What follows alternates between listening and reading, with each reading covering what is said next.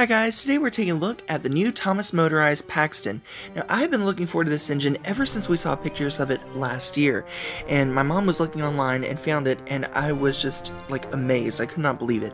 So she ordered this for me, so thank you Mom for that. Here's a look at the packaging, and we're going to take a look at it out of the box. Alright, and here he is. Look how cool this engine looks. Not only does he have the awesome striping going down, but he has a painted ladder, painted vents, and painted window inserts. He also has painted side rods on the side, which I think is really cool. The printing is a little bit faded on the yellow, but I don't mind it, and it looks like the show. The face looks awesome, and there's painted buffers, which is great. The only thing that I don't like is the brown dirt on the side. There's also the back of Paxton, which is kind of plain, but that's to be expected. Here's the roof of Paxton. You'll see some more of that gray printing, and the bottom. Moving on now, here's the slate truck, and it basically is just that, a slate truck. Now, the only good thing about this is the load that comes inside of it. You'll see the top and the bottom of the car there. But they made this new piece that looks like actual slate, and I love this. It's very reminiscent of the old Tommy design, and I think it's very cool.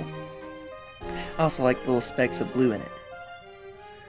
Alright, so all in all, this engine is an awesome engine. Not only is it detailed, but it looks like the show, and Paxton is just a lovable character, you know, like any way, shape, or form. So I'm excited to get another version of Paxton. The only thing that disappointed me a little bit, if you look at the pictures surfacing online and in the listing of this engine, it has blue specks as well as some brown specks.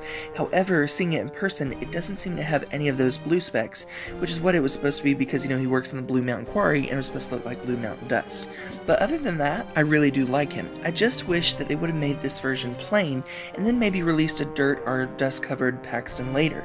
Because now, which I doubt Fisher-Price is going to make another version of this engine, you know, we're going to be stuck with him having that dirt on him forever.